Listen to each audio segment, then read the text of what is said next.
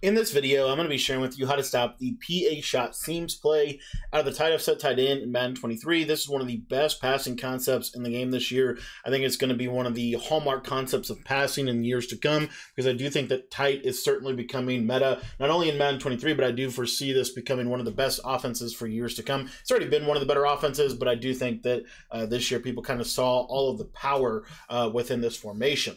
With that being said, I'm going to show you the best coverage defense to defend this formation, specifically as it pertains to the PA shot seams based offense that we're starting to see a lot of pro players utilize. And let's get into it. Again, $32 is the defense.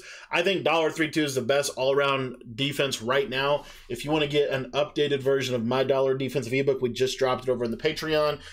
Link is going to be in the description. $10 will get you access to all of our Madden 23 offensive and defensive ebooks, including all of the updates to those ebooks and any new ebooks that we release while your membership is active. So if you want to sign up, the link is down below. Auto flip, we're going to go off baseline, auto alignment, baseline. Now, the reason we want to turn auto flip off is because we want to be able to control where our coverage is going. And then zone coverage, we're going to put this on match. You could put these curl flats on 0 if you wanted to, but really, we're just going to have the zone coverage to match. Now, what I like to suggest to people, again, if you're running into dollar, typically your number one blitz concept is DB Fire 2. If you come out in DB Fire, it is going to look different than if you come out in Cover 3 Cloud. So what I like to do, or what I like to recommend, is if you're wanting to do this, I would put Cover 3 Cloud in your audibles and audible into it, just so that you give the same pre-snap look every single play. But what we're going to do is we are going to flip our formation so that that light blue zone on the right side of that Cover 3 Cloud play is on the short side of the field. So in this example, most people are going to run their tight offset tight end formation with their running back to the wide side of the field, so that they can throw PA seams to the short side of the field. So what we want to do is we just want to flip that so that that light blue zone is on that left side, and then we want to choose DB Fire 2 so that we come up with the same pre-snap look, and then we are going to audible into Cover 3 Cloud. So you see, we still keep that pre-snap look of that defender on the left coming down, and then we're going to audible to Cover 3 Cloud. No one's going to know. We're going to move these guys, or move these safeties down in the box, and then from there, like, this is pretty much set up. The coverage defense really is pretty much set up. The thing that I would recommend is to blitz this slot cornerback just to give you some extra pressure, and then man this guy up onto the outside left side receiver there, and then you're going to use this guy over the center just like this. And this is pretty much my very basic PA seams defense. I think it's the best way to stop PA seams. And so what you're going to see, we're going to pass commit, and basically what will happen here is that outside third will run with that deep corner route, and then you have that man up and that cloud to play the shorter corner route. So if you take a look here, this is basically just a roll coverage to the problem area. And so what you'll see here, this guy is bracketed with man coverage as well as a cloud, so it's very difficult to throw this ball. This player has deep out or deep route KO. This player has deep out zone KO. So they're really going to help each other on that. And then this guy is basically isolated with your clear out route, and he has deep out zone knockout. So if they try to throw this ball over here, while there's a window, because he has a KO ability, he is going to be able to take that away. And then if we look to the back side here, this seems strict to the tight end. This is why we want to bring that safety down, maybe even just a little bit inside, so that he can have good leverage to play that with our user. And then if they run this outside guy, that outside third is going to handle that route. Now, there's some other route combos that I do want to go over in terms of compression and some of the most popular things people are doing out of tight. Again, I cannot stress enough, move these safeties down. You want them to be about 7 yards off the line of scrimmage. Then you're just going to man this guy up. I like to go ahead and put my user in a deep blue if I'm sending 4, and then, like I said, we're going to pass commit. Now, the reason why we send 4 is because when we send 4, we're going to get really good sheds. The other thing is sometimes he'll just come in free. Real quick on this, I would bring this guy in over here just a little bit more so that he's inside of the tight end. Just kind of a quick little thing that I like to do.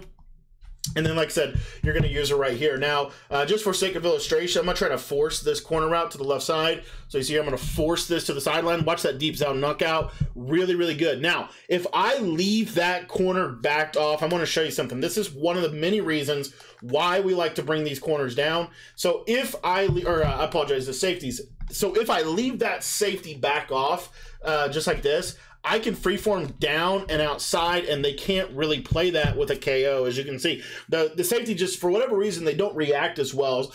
I think it's primarily due to the fact that what's happening in Madden right now is the offensive players are moving a little bit better than the defensive players, and it's causing a lot of issues. So you're seeing the sharp cut, that triangle, that slot is going to get.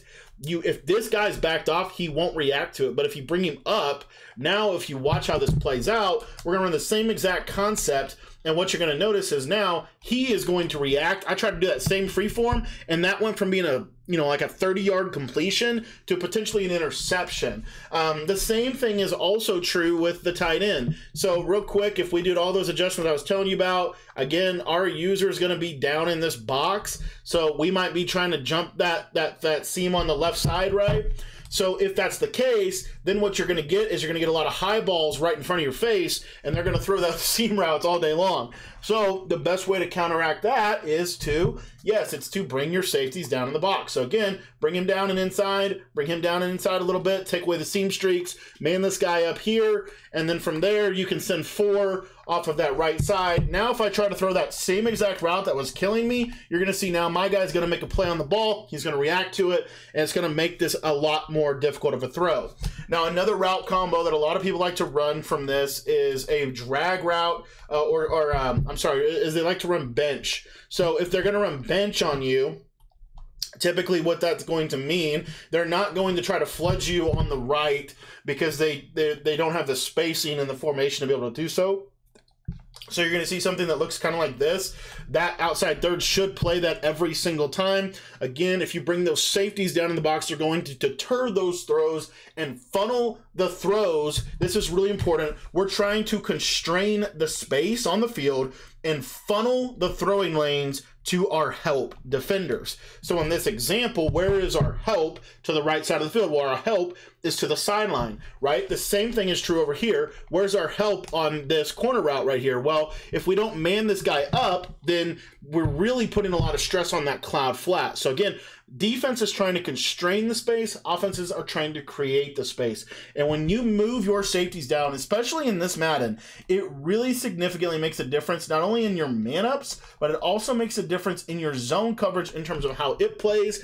And you can also send 4 and get pretty decent sheds, decent pressure, and then you have a chance to pick off some seam streaks. So this is the best defense for PA shot seams. Very simple to shut down. If you know what you're doing, you are going to be able to stop this really popular passing concept. It's a really good passing concept. We're going to make our opponent play left-handed. Now, if you want to get the rest of my $32 defensive ebook, make sure that you join the Patreon. We've dropped several different versions of updates over the last couple of weeks to this defense, making it one of the better defenses in the game, if not just flat out the most versatile and best defense. So you can sign up for the Patreon by heading down to the description of the video and clicking the link down below.